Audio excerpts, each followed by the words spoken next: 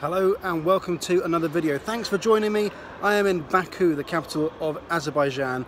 I'm Paul Lucas and today I'm flying Azerbaijan Airlines in economy class on their Boeing 767. I'm off to Istanbul. Come join me.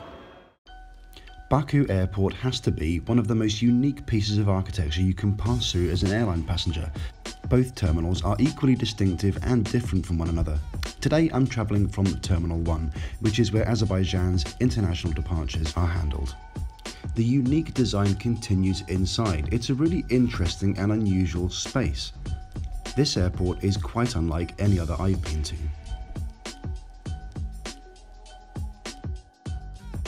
Check-in for Azerbaijan Airlines is on the ground floor. There are some check-in kiosks where you can print your boarding pass, but if you do have checked baggage like I do today, you'll still need to drop off your bags at the manned check-in counters. If you don't have lounge access and you're still looking for something to eat or drink landside, there's a McDonald's and a proper coffee shop which are located on the mezzanine level. Passport control and the departures level is located upstairs on the first floor. Again, the unique design continues here. All of the spaces are broken up with these weird half-shell pod things. They contain everything from cafes to children's play areas, and there are also some sleeping pods which I noticed.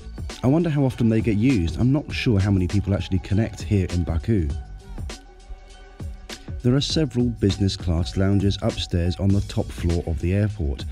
Now, as I've got an economy ticket, I'm not able to get into Azerbaijan Airlines business class lounge. But there is a priority pass lounge and I'm using my priority pass card to access it today.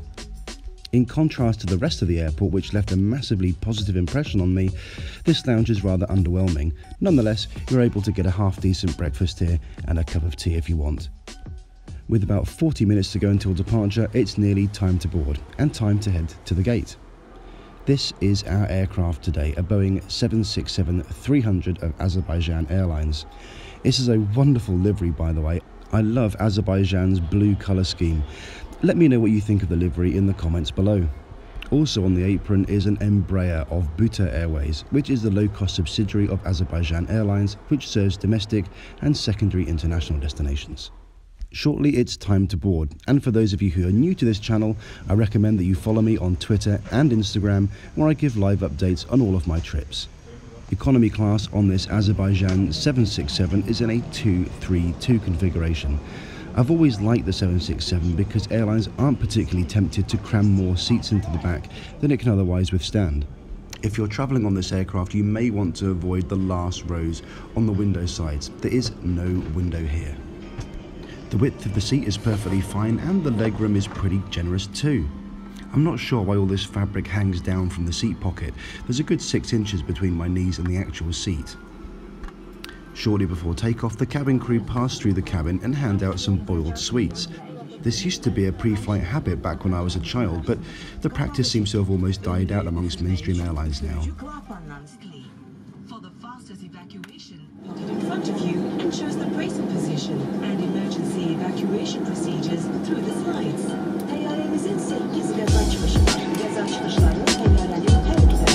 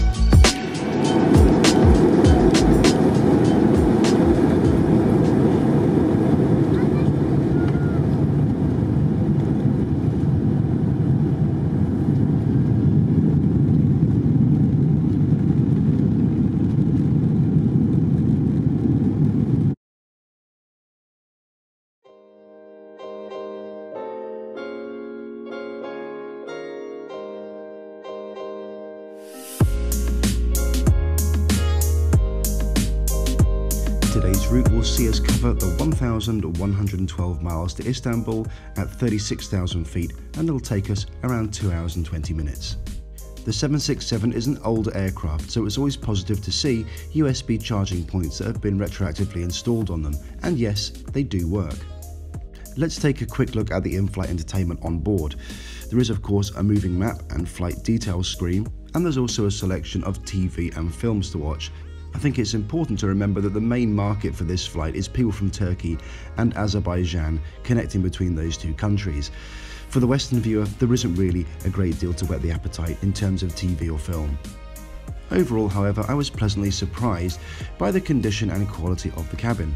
They even have individual air vents above the seats. Now that's something that doesn't actually come as standard on new build aircraft, would you believe? One of the great highlights of flying this route is that it travels directly over some of the Caucasus mountain range. This remote and inhospitable region is utterly spectacular from the air.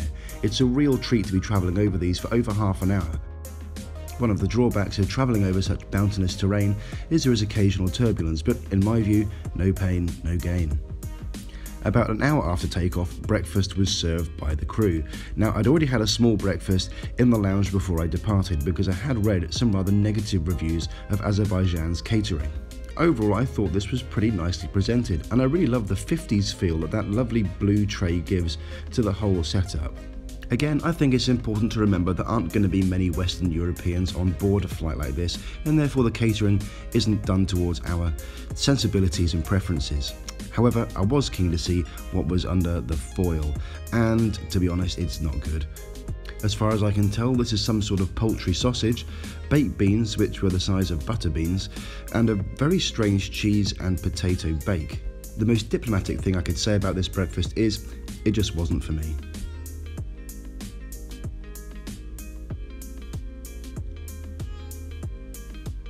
The meal service concluded with a cup of coffee, which is served along with some sweets and some packaged nuts. The coffee wasn't bad at all, and I have to say the crew on board this flight were pretty good. They were smiling and friendly and approachable, and I had no problems at all with only speaking English. Azerbaijan Airlines also has its own in-flight magazine, and this one was particularly interesting for me to read. Firstly, I was quite surprised at the extent of their route network, which you can see here on this map. One place I'd really like to fly with them is New York. They use their 787 Dreamliner on this route, and the fares can be pretty cheap from New York to Baku. Most of the tourist-oriented articles are written in English, and this is a particularly interesting one about Azerbaijan's largest national park. I guess the articles that are written only in Azerbaijani have a more local relevance only. Soon we're descending into the Istanbul area. Now, Istanbul is a vast metropolis, around 3 times the size of London, and this is something that you often can't appreciate until you view the city from the air. I was excited to catch a glimpse of Haydarpasa station, which is on the Asian side of Istanbul. From here, the historic and evocative Trans-Asia Express used to serve Tehran in Iran. Unfortunately, that service is no longer, and the station is currently closed for renovations.